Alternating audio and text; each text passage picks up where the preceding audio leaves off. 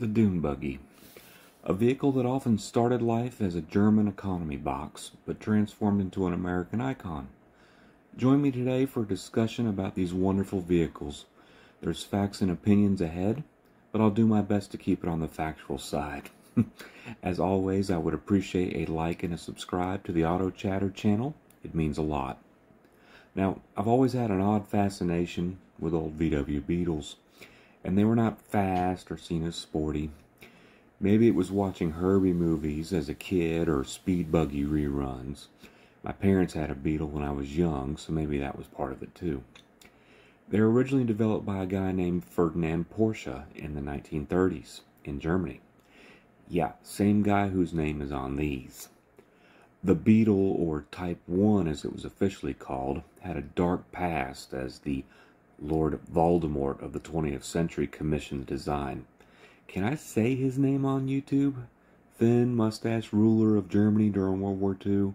Yeah, well, the people's car, as it was referred to, was sold as an answer to all the German citizens' problems transportation-wise.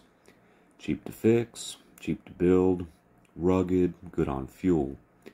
The engine was in the back and it was rear-wheel drive. The benefit of that off-road was that the weight of the engine was over the drive wheels, and the suspension setup allowed for pretty good ground clearance, which is important if you're not on the best of roads, or any roads for that matter. The government in Germany had some kind of deal at the time where citizens could make payments on one towards eventual ownership.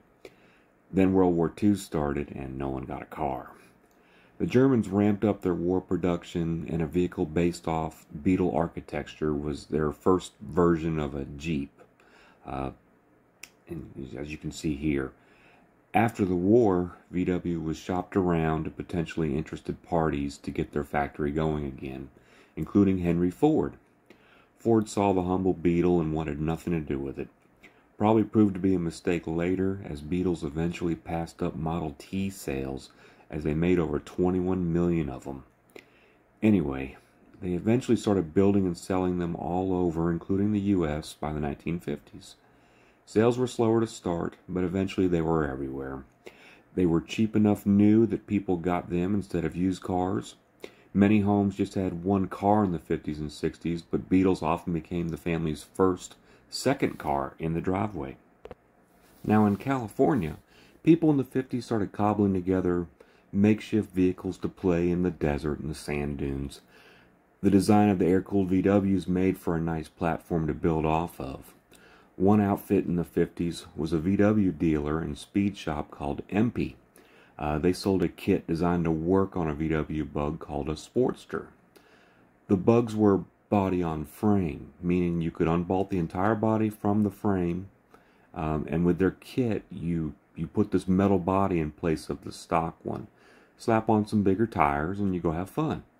Since it was air-cooled, there was no radiator to worry about. They were simple beasts and easy to work on. You could pull the motor out and likely even install it faster than, say, a starter motor on some modern cars today. I recall borrowing an engine for a Memorial Day weekend trip once because of engine trouble in one of my Dune Buggies. I was driving again in about 30 minutes with the loaner engine. But back to MP. Now, someone else back then saw the MP Sportster. His name was Bruce Myers. He had a modified VW bus that he played with in the sand. He didn't really care for the style of the MP Sportster and thought he could do better. He had experience in making fiberglass boats and surfboards and decided to start his own Dune Buggy kit company. What he created was the Manx. The early ones he made didn't even use the VW floor. It was all made of fiberglass, and you just attached the suspension and drivetrain to it. It was a great idea, but proved to be expensive to sell. So, plan B, sell a cheaper fiberglass kit where you use the Beetle frame. The construction was fairly simple. You took a donor Beetle, unbolted the body, and you cut the frame in half. No, I'm not kidding. A Manx wheelbase is 14¼ inches shorter than the Bug it's made from. So you cut this section out, and then you weld it back together. Bolt the new fiberglass body on, and presto, Dune Buggy. The donor car provided the frame, obviously, engine, transmission, suspension, fuel tank, steering column, lighting, etc. No two are alike because it's all about what the builder wanted. You don't run stock skinny bug tires. Well, some may on the front, but I had 10-inch rims on the rear of mine. I had inset taillights on one I owned, but others just used stock VW ones. I also opted for a body lift, stereo, electronic ignition, and disc brakes, custom seats, etc. because that's how I wanted it. Bug engines are simple air-cooled units. The last one I had in my last bug had about 65 horsepower maybe, but it was a light car. I wanted simplicity and I appreciated the classic look. There are adapter kits though if you want to put in a Subaru or other engines. They get more complex and you really got to start worrying about wheelies as it's rear-engined. I drove one years ago with a 4-cylinder from a Ford Focus with maybe 120 horsepower, and it was amazing how quick that car was. But let's get back to Mr. Myers for a bit. His creation hit the magazine cover of Hot Rod in 1966, but when he decided to race one in an off-road race in Mexico, it made the cover of Car and Driver in '67. It was a race now known as the Baja 1000, and he won. The orders for these came pouring in, and they had difficulty meeting the demand. There was another problem brewing. Other people were basically making counterfeit fiberglass bodies. In Dune Buggy world, they are often referred to as Manx clones. Some were good quality, others were really shoddy with thin fiberglass. There were hundreds of companies making fiberglass bodies, and even Sears sold a kit. You remember Sears? Mr. Myers had a patent and tried to sue, but the rulings didn't go his way. So they tried to expand the line to stand out more in the crowd. This one here was called a Toad. It was not designed to be street legal, hence the name. Tow it to the dunes and back from your house. No trailer required. You can flat tow old Beetles or Dune Buggies easily. He also had a model called the SR. I owned one of these briefly myself. It was a street-legal, on-road sports car buggy, had scissor doors and the same shortened floor of a Manx. I bought one of these for $500 responding to an ad in the paper for a Dune Buggy. It was complete but needed some TLC. I went to a Dune Buggy forum online as I didn't know what it was. My intentions was to make a Dune Buggy out of it and drive it on the beach. A guy messaged me that he would trade his Myers Manx for it, even Steven, and his was pretty much road ready inside and out. And that's how I got my first Dune Buggy. All it needed was things like turn signals and better seats, so I made out like a bandit. Back to Bruce Myers. With all the competition, legal cases, and tax problems, his company B.F. Myers folded in the early 70s. Dune Buggies left a bad taste in his mouth for years after all that, until the mid-90s. Mr. Myers was invited to a Dune Buggy festival in France and was treated like a rock star. He went home to California, started a Dune Buggy club, and he started authenticating real Myers Manxes. I guess he saw there was still a market, so by 2000 he started making Manx bodies again. In '01 he created an all-new Manx design. These did not require shortening the frame, so it had more of a back seat. The Manxter 2+2. And a year later, the Dual Sport. In 2009, we get the Kick-Out Traditional and SS versions. It's a modern take of the original Manx. And I love a good comeback story. Unfortunately, all good things must come to an end. We did lose Bruce Myers on February 19th, 2021. He was 94 years old. He had an amazing life, and I will forever be grateful for his contribution to the world.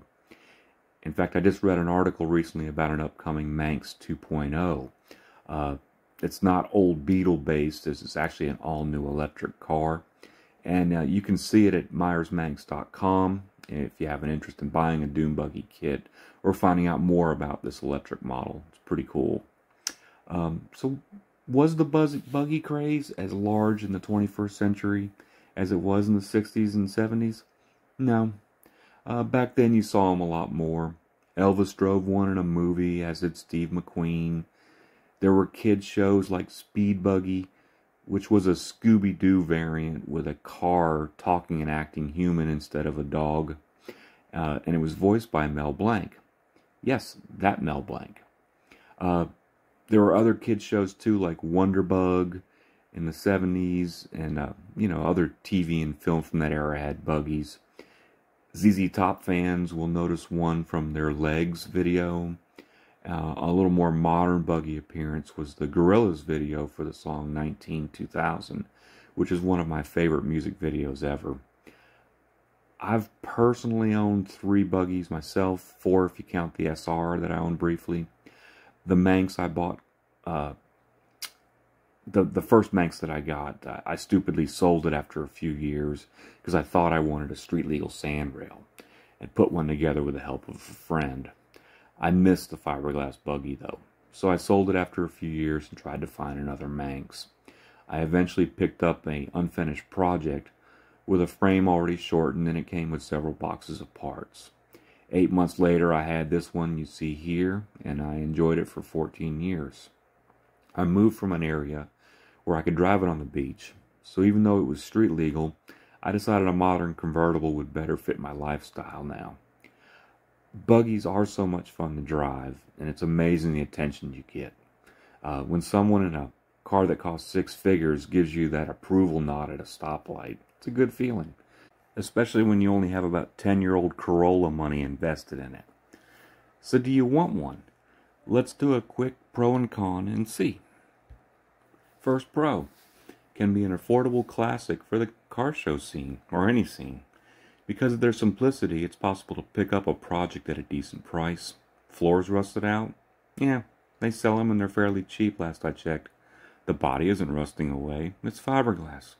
No doors, no heater, no windows other than the front glass. No interior carpet needed. I used bedliner spraying in mine. Parts are cheap and available. It's all vintage VW. Start pricing out how much interior parts alone can run you on a vintage Mustang and get back with me. Another pro, you can make it fast or not. A stock 1600 bug motor will allow you to keep up with modern traffic easy enough in city driving, and you can modify a bug motor for even more. Engine adapters allow you to make terrorizing small beasts with motorcycle-like power-to-weight ratios. Your call. How big's your wallet? You can dump a lot of money into engine upgrades. Another pro? It's fun to drive. The hardest part is getting used to the short wheelbase, making the steering wheel twitchy at speeds over 30 to 40 miles an hour. But it's a fun open-air motoring car, and it does well on the beach too. This is a pro or a con. You'll have people, they'll want to talk to you about it. Old timers will tell you about one they had, or their uncle had, or their uncle's roommate's nephew had. Younger people may ask what it is. Little kids may see a real-life cartoon car running around. And every time you stop somewhere, expect to strike up a conversation. I'm social, so it wasn't a con for me. Another one that pro or con, it's a stick. All bugs were 4-speed manuals, not counting the auto stick models they briefly had. The auto sticks were 3-speed manuals with automatic clutch. Sounds like fun? It wasn't. Get the 4-speed manual. Auto sticks are far more rare, slower, and you might even have trouble finding parts for them now. Don't want to learn to drive a stick? A buggy is probably not for you. Total pro to me. I'm a third pedal fan. Another pro. They're easy to tow. All you need is a VW Beetle trailer hitch, just like this. You can tow it flat with all 4 wheels of the bug or a buggy on the ground. There's no trailer required. Don't try to go in reverse with these hooked up. You can bend the trailer hitch. You've been warned. I could hook mine up inside of a minute and be ready to go. The little car just follows whatever you're towing it with ease. Just don't forget the safety chains. Now a con. It's a 45-year-old plus car, depending on what year you originally built it off of. You like to tinker? It's not like your modern car that you just turn the key and go daily. Carbs might need to be adjusted, maybe your exhaust bolts need to be tightened, may leak some oil. Wait, it's an air-cooled VW. It will leak oil. The stock brakes with drums, well, you have to adjust those from time to time. They're not They're not automatic. Inspect the fuel lines often. Check the fuel filters tight. None of this stuff is hard. You just need to be ready for it. I did things like electronic ignition and disc brakes to beef up performance and reliability. And I don't like messing with points. And disc brakes, being self-adjusting. So that's just good stuff for me. And I don't want to imply that age is a con per se. But let's be real, a modern vehicle can do about everything better. But classic cars aren't about that, right? Nope. Another con, there's no roof.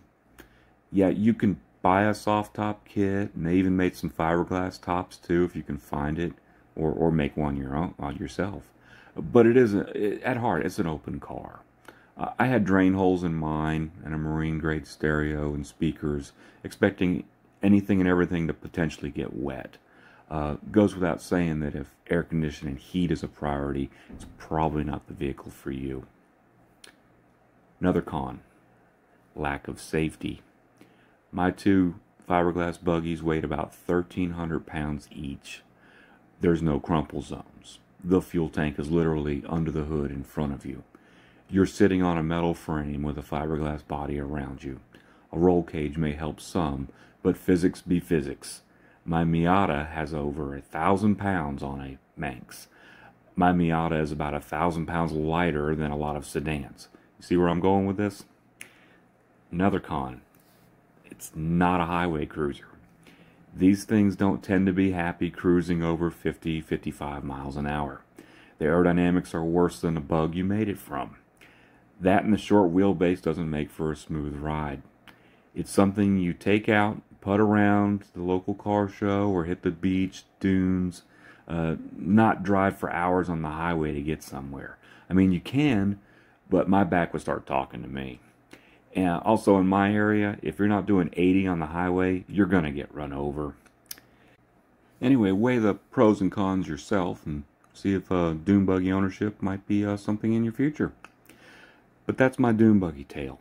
I hope you enjoyed it. Please share your buggy experiences in the comments. I'd love to see them. Until next time, chatter out.